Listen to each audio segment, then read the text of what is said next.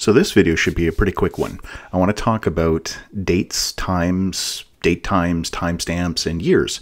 These are all of the different data types related to time and dates. So I've created a simple little table here called time data, and I've got five columns rather.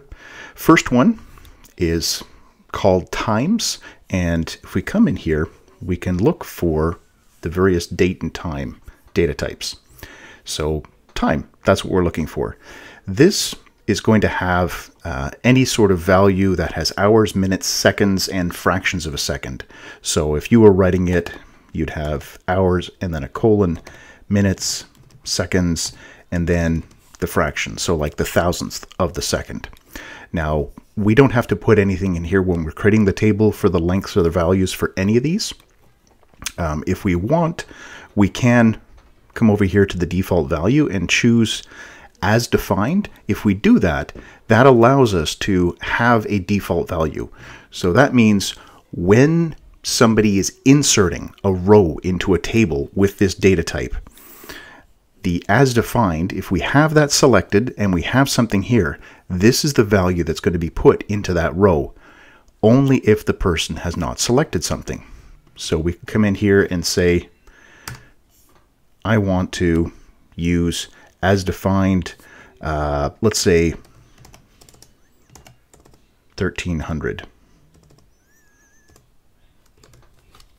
So at 1 millisecond after 1 o'clock, 1 p.m. That's going to be the default value if somebody doesn't provide a value when they're doing an insert. Now dates will be year, month, day, just like that. Those are the three parts with hyphens in between them. We can, if we want, provide an as defined value, but we don't have to.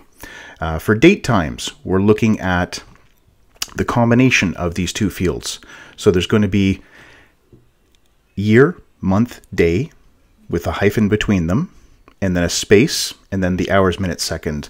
So we can come in here for date times, and it would be the 4, 2, 2, and then we would provide the hours, minutes, seconds, and then the fractions. So that whole thing together, that's how the format would be for date times. Timestamps. This is for MySQL. A timestamp is the number of seconds that have passed since the start of the Unix epoch, which is January 1st, 1970. So midnight, January 1st, 1970. From that point until whatever your time is, that is going to be your timestamp, whatever number. JavaScript uses milliseconds to count the time, but MySQL uses seconds for the timestamps. And then year, guess we should put all these times in here, or data types. So year is a 4-digit year, and it's valid for any value from 1,000 up to 9,999. That's the range of valid years. So for a timestamp, we'll select that. Date times, dates. There we go. Those are the 5 types. And there's an extra option in here for current timestamp.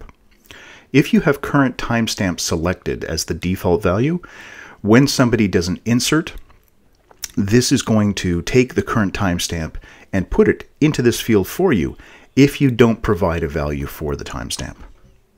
Okay, so that is all of the date and time fields.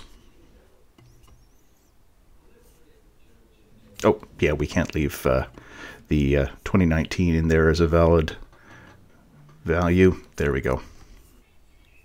So that's the 5 data types for time and date. If you have any questions, feel free to leave them in the comments down below. And as always, thanks for watching.